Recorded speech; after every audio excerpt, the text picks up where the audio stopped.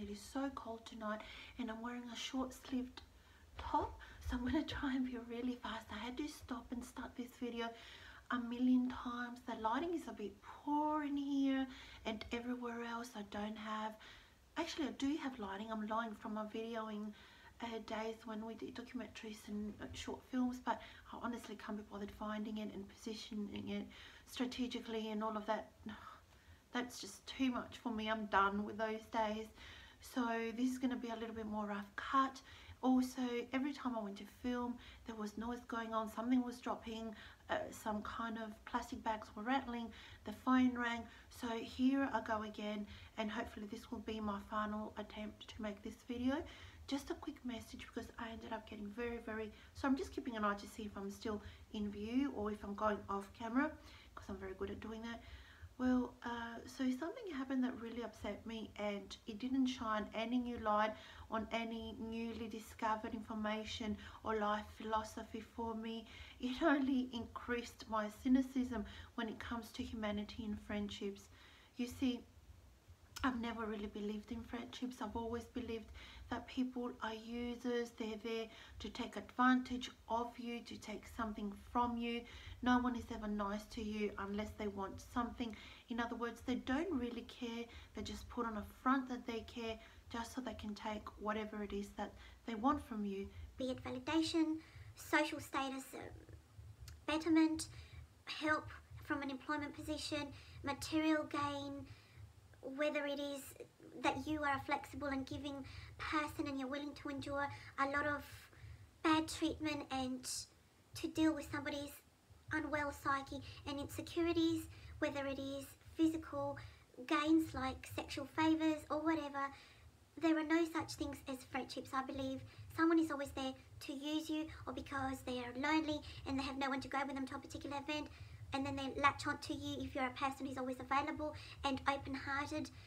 Well, so the other day, about a week ago, this guy I hadn't heard from in a long time texted me out of the blue, which really surprised me, and said, "Hey, how you doing? My birthday's coming up next week. I'm gonna have a party. I want you to come."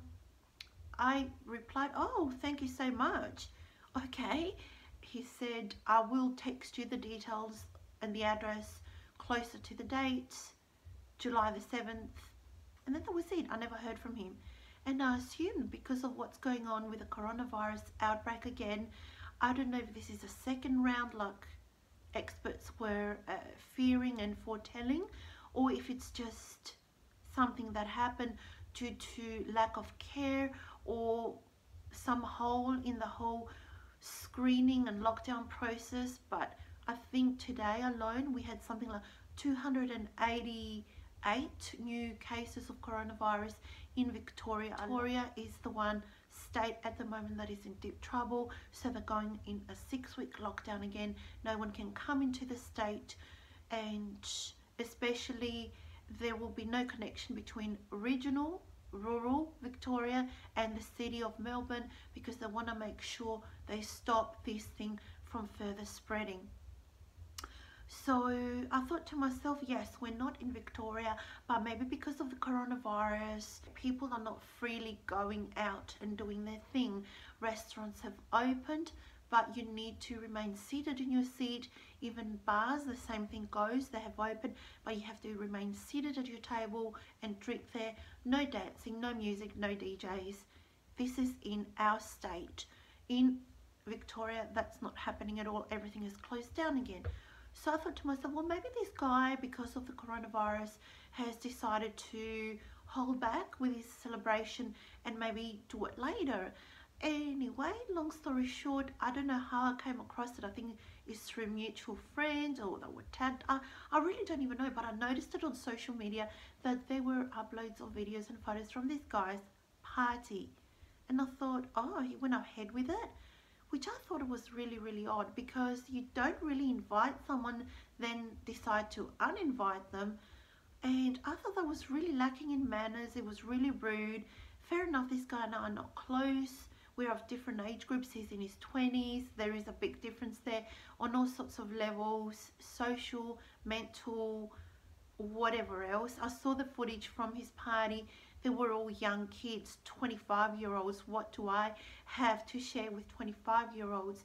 And not that I'm ageist. I've given the opportunity to people to date a broad spectrum of individuals from different age groups, ethnicities and whatever, but trust me, going out with a 20-something person is like you're going out with a schoolboy. Mentally, they're not very mature. The manners are not as refined as older guys. They don't really care. I don't know, but at least the ethnicities that I tried to go out with, and they were from a particular part of the globe, they just left me very disappointed, and it's not my cup of tea. But at the end of the day, there is a huge difference between 20-somethings and people who are older. Whether you're 30-something or even older than that, trust me, you have nothing in common, which buzzes me out why older guys who are in the 50s, 60s, 70s want to hook up with girls who are 18 or 25. What could you possibly have to discuss? Or wouldn't you even feel horrible knowing that you're an old man with a girl who is so different, she highlights your old age? Anyway, I don't know, but that's my take on it. So I was very disappointed that this guy invited me and then uninvited me, because quite frankly, I would have preferred if he hadn't considered me to begin with. And when I saw the people who were at his party who were kind of on the loser side, I thought, what? There's a girl who actually posts videos of herself wearing absolutely nothing on social media, and the only thing covering her private parts is a hand in front of her, and that's it. And she opens her legs and she says, message me for $20, a photo that reveals everything. And she's offering very cheap rates, humiliations of herself. She's got albums full of guys grabbing her boobs she's lying in bed with, and she's not very dignified. I don't want to say anything else because I don't like really hurting people's feelings, but how this guy went to inviting somebody of that level to his party and he was comfortable with that, and then uninviting me, well, I don't know, maybe it is the age thing that made him reconsidered, and I'm all good with that. But it just really highlighted how vain people are, especially this dude who is trying to portray himself as popular, out there, edgy. He ended up being an arrogant douche in the end. Just, you know, the first time I had ever saw this guy, I thought to myself, this guy is so gross. He is so arrogant and full of himself. Ooh, that's exactly what I thought. But then when I got to talk to him, he was actually very nice to me. He seemed really warm. He would introduce me to people, and I thought, oh, he's actually really nice. But he was only doing it for show because he had something to gain from me then. I was single, I wasn't dating, he didn't know what I was all about, and he was trying to introduce me to his friends as an available single female, so that maybe that would have scored him points, you know, if he's got women who are available and willing to put out. That's impressive to his friends. I don't know, and maybe because he's a few years down the track and he realized I don't do that type of thing, and maybe because I'm a little bit older now, I don't know. Yeah, it's just whatever, I don't care. He had actually told me some things as well that about my ex-boyfriend, which made me think, okay, if you were friends with him, then why are you saying this now? But anyway, my ex-boyfriend had given him lifts home and everything. And one thing that I gotta say about my ex is that despite our differences, he was a very generous and helpful individual who treated people quite well. So I don't think he deserved to be spoken about in that kind of way. Initially, he was saying good things about him, and then when he took, he was on a roll, but you know, it's just that I went over my friendships with people mentally as a result of that, and I do that anyway, and I reassessed everything, and I thought, people have in general been such assholes to me, people who were claiming to be my friends. And for example, I'm only going to share a couple of anecdotes with you because I realize there is no shifting in audio visuals tonight and it's a little bit boring. But I remember in my 20s, I hung around with this guy. I'm going to call him Jack here just for, I don't want to like use his real name. But anyway, he and I were quite close. We used to hang around all sorts of hours of the night. We used to drink together, whatever. And he obviously, he wanted to get it on, but I didn't see him that way. So we kind of kissed and stuff like that, but I never could bring myself to sleep with him because I wasn't attracted to him at all. I mean, yeah, I tried to get into him, but I couldn't. And I didn't want to hurt his feelings, so I didn't want to say, you know, I'm not really that into you and you don't really do it for me. So I said, look, your father is the manager at the radio station I DJ and volunteer at, because I didn't get paid there. I used to volunteer there. And he said, oh no, it doesn't matter, so what? I used that as an excuse. I said, no, I respect my network. I respect the people that I associate with. Because we're ethnic people, there would have been a lot of gossip happening anyway. So I used that as an excuse to get out of it. But he was obviously very salty and he had so much bitterness. This is how he hurt me one day. Back then I used to have a really nice figure, and one day I remember I was wearing a suit with a short A-line skirt, thick black opaque stockings and platform shoes. I had my hair up in a beehive and I had dark hair then. And yeah, I was walking down the street across the lights and this car tooted at me. The guys were waving and saying things. I used to get that kind of reaction a lot back then actually. And this guy, Jack, turned around and said to me, they probably thought you were a hooker.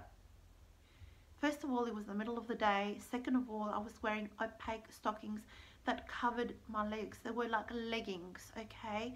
He had no right to say that.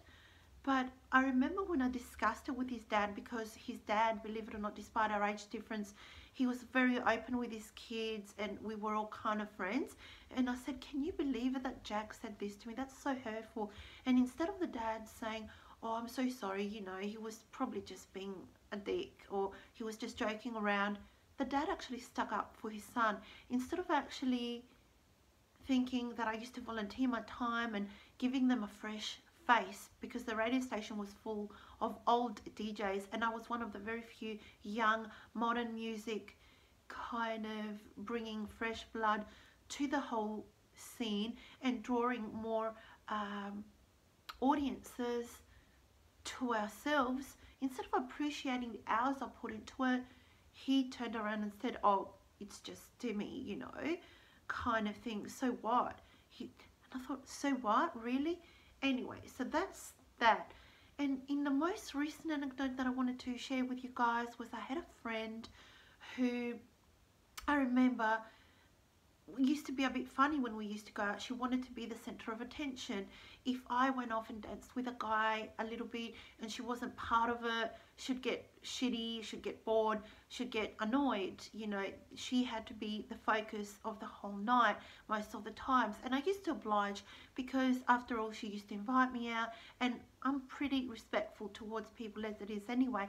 I didn't mind. It was just a lot of hard work because you had to constantly be working at it and make sure that for a moment, you know, you didn't dance too long with a guy. I remember one time she had gone to the bathroom and there were three of us and a guy, her and me.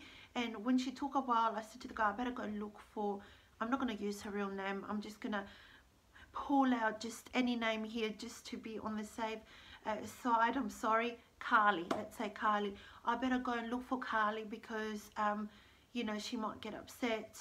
And I did. I went looking for her because I didn't know if she was going to get angry and all of a sudden want to go home or whatever. But, you know, one time I remember her being so mean to me because people used to think I was younger than what I looked. And when I'd tell them my real age, I preferred not to, but when I would tell them, they would be like, what? Oh my gosh, you know. And because I had a very youthful outlook, I like to dress younger than what people my age do. I've always been left of center. I've always been out there.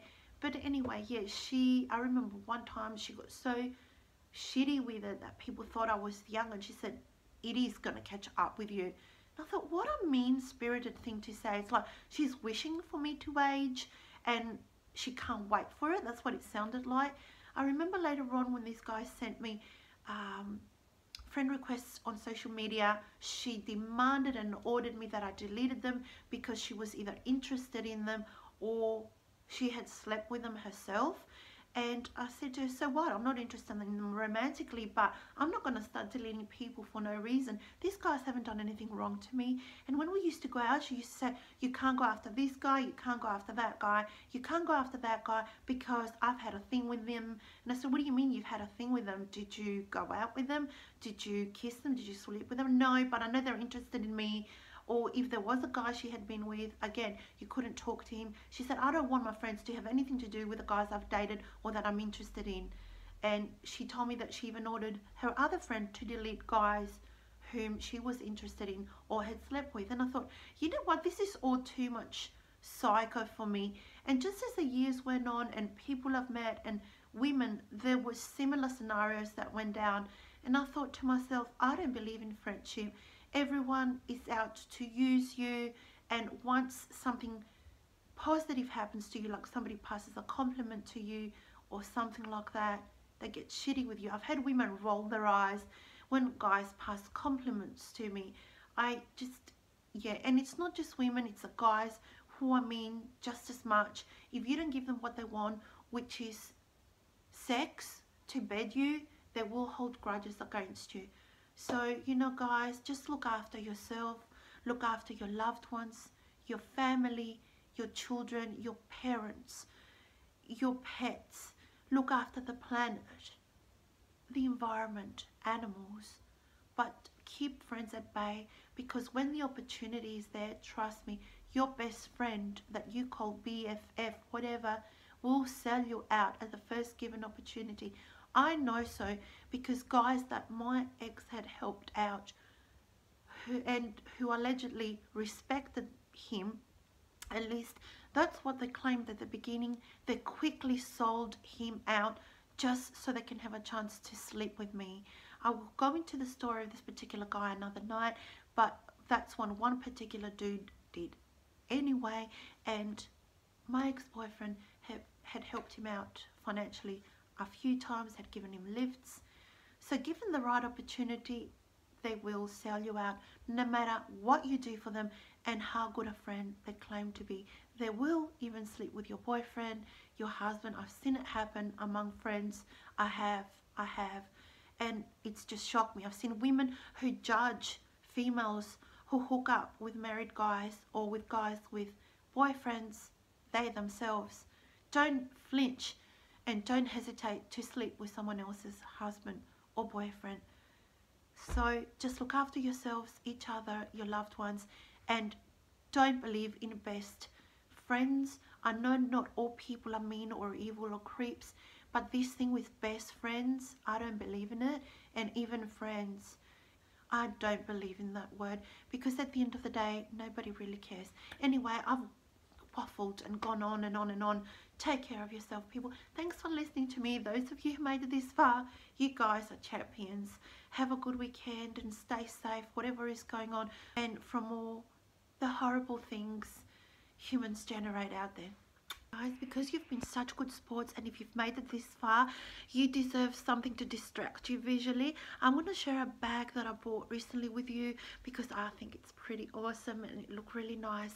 And the designer is an Australian lady who apparently loves animals, so I found it on special. Let me just go get it and I'll share it with you. The lady who designed it is Leona Edmiston, and it's got beautiful polka dots on the inside. This bag has got two handles. It's got this one and that one, and you can wear it crossbody in a very nice way, not like other ones that are very short. And it's got a back pocket as well. But anyway, I don't know, it doesn't do it justice, the lighting in here, but I think it's a very pretty bag. It used to be $90 and I got it. It went half that on special and then half that still. So that was an actual steal. I love the buckle at the front. I think it's a beautiful kind of blush color. Really, honestly, the lighting is washing it out in here, and you can wear it with pretty much anything. I've been enjoying it. I get very excited with new things and I get bored with them really fast, but yeah, I will you know, I'll use something once or twice and then I get bored of it, but I'll try to be decent with this one. Okay, you guys, I also want to share something else that I bought the other day, which was makeup. Sorry, I'm just trying to open it with my one hand. This makeup palette. I wanted to film it before I got stuck into it, but what I shot was a little bit not nice at all. Anyway, I wanted to show you this. This is by a brand called Australis, which is a cruelty-free product, and I wanted to make it known worldwide. You see the cruelty-free bunny there? Means they don't test on animals. So I wanted to ask everybody to give Australis a go. So I'm just trying to open the palette again so you can see the colours. And I also bought another eyeshadow palette some months ago, which has slightly different shades in there. They haven't been irritating my eyes. They are a product that's free of talc, and a lot of companies do use talc, which is carcinogenic and not very good for you. So please guys, give this brand a go. If you can shop over the internet, or if you come across this brand and you're not sure because you're from overseas, I'm giving it the thumbs up. I've always been happy with it. I used to use it when I was in my 20s, and yeah, as other brands popped up,